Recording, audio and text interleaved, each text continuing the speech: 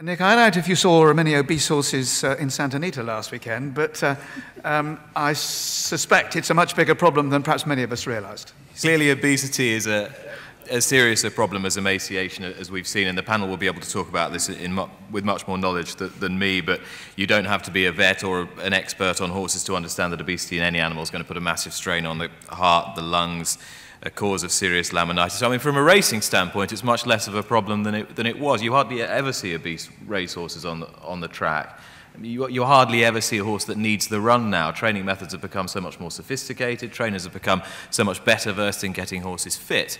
And Paul Nicholls, in his column in the Racing Post the other day, said how he now encourages owners not to leave horses out at grass in the summer too long, because if you let these athletes put on too much weight, then it poses a real problem, puts too much stress on their legs and their heart and lungs and so forth when they come back into training. So the awareness is better, and you need a high level of competence required by the BHA to be a trainer, and people are better educated, and there's generally good practice. And the importance is trying to educate people in good stockmanship, not trying to be elitist, but you just need a clear educational message in every publication and on every television service that deals with equestrian sport to tell people about what an obese horse is. In terms of the showing world, where I believe this is more of a problem, I can't talk with authority, but as far as aesthetic issues are concerned, we've got to stress the message that we need to value the horse, the equine, as an athlete, not as something to look at as a thing of beauty necessarily, but as an athlete. The horse is a working animal, and it is an athlete, and has been for 2,500 years, and I think we need to emphasize the value of function over form. Yes, good point. Sandy? Well, I think we've come to this problem like we've come to it in humans and dogs, and the solution really is awareness and education. There's increasing awareness of this, that we need more research, and I would say that, wouldn't I? But we're just beginning to see prevalence data emerging, how common this problem is. I think we need better ways of measuring obeseness, because the actual fat content may not be reflected in the actual look of an animal. And then we need to get the message out that this is not beneficial to the animal's health. And again, there are clear linkages emerging from epidemiological studies of obesity to insulin resistance and to things like laminitis. And I think once people understand the real consequences, then they will take appropriate action. Richard? I think the best method of assessment, as obviously as a scientific approach to it, but the best method is the Mark I eyeball, and that can only be an accurate guide if the person has an element of understanding. And just as there is this big campaign on companion animals, as we all have to call them now, that there is this growing problem with obesity in dogs and cats, that there are people who think they're being kind to a horse by overfeeding it, and nothing could be further from the truth. And they have to be educated through, and not only breed societies, but shows and all sorts of organisations can play a part in this, in developing people's understanding that firstly it's a deeply cruel thing to do. Secondly, it makes performance incredibly difficult to get a horse back into being the athlete that Nick was talking about.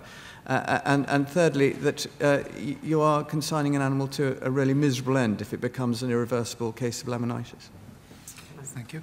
Ma'am, I was going to say, Nick has highlighted showing, and there is no doubt about it, it is one element of the sport, and I'm probably going to get lambasted, where to have a horse on the more obese side, it is part of what it is. What about sales and things like that when you're talking about youngsters? Well, we were just talking about that there was certainly an issue, I think, in the past. It may not be so true now, but preparing yearlings for sale, certainly in the States, I think it was a particular issue, did create long-term problems for us, because they failed to take into consideration just what adding weight to a young frame did to the bone structure, never mind anything else, and they tended to have real bone problems. The overweight issue goes, I'm sure it goes back a bit earlier than that, and I think it goes back to a general attitude of ad lib, on-demand feeding, and you can apply that to almost any livestock, human or otherwise, that you can think of from an early age. And if we really do believe that it's kind to say yes to every time it wants to eat more, have something to eat, then we are doing them a disfavour whether they're human or animal. And it's at the early stages that we really set the tone, and if they get overfed as youngsters, and some will be naturally greedy, and if you put more in front of them, they'll just eat it. And we have that part of the equation we've just got to learn sooner rather than later. Thank you.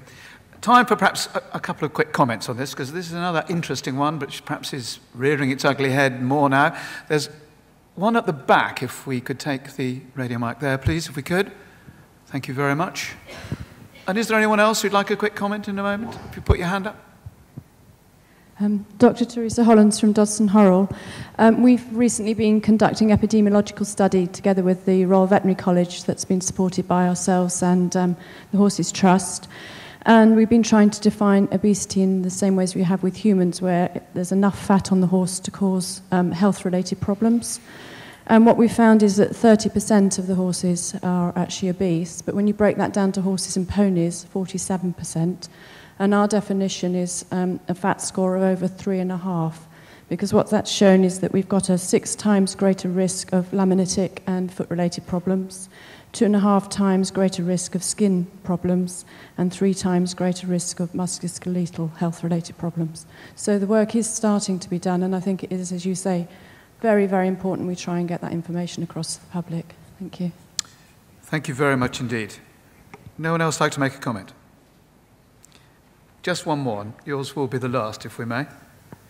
Down the front here, on my right. Yes, Georgie, Georgina, it's coming.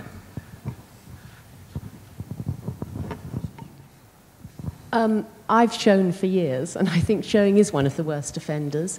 I have 2 show horses who are 19 and 23 and still going strong, so I can't have done too much wrong, but I think the professionals, dare I say it, are the worst offenders to cover a lot of faults. And I think if you look at photographs of 20, 25 years ago, the horses were completely different, and they would look thin today in the show ring. So I think it's got worse and worse over the years. And it must be very difficult for amateurs coming into it, because you see every week pictures of professionals in horse and hound with overweight, particularly cobs and hunters. And I really do believe that. Georgina, thank you. Perhaps another message to go away from our World Horse Welfare Conference. Well, I think you'll agree, ladies and gentlemen, we've been very, very privileged indeed to have wise words from your panel. So may I, on your behalf, thank all our panel. Thank you, Mum. Thank you, gentlemen, for your wonderful input. And may also thank you, ladies and gentlemen, 1, for your questions, and 2, for the comments. We would have loved to have more. I suspect we could have gone on a lot longer, but thank you very much indeed. It's certainly been a very interesting 45 minutes.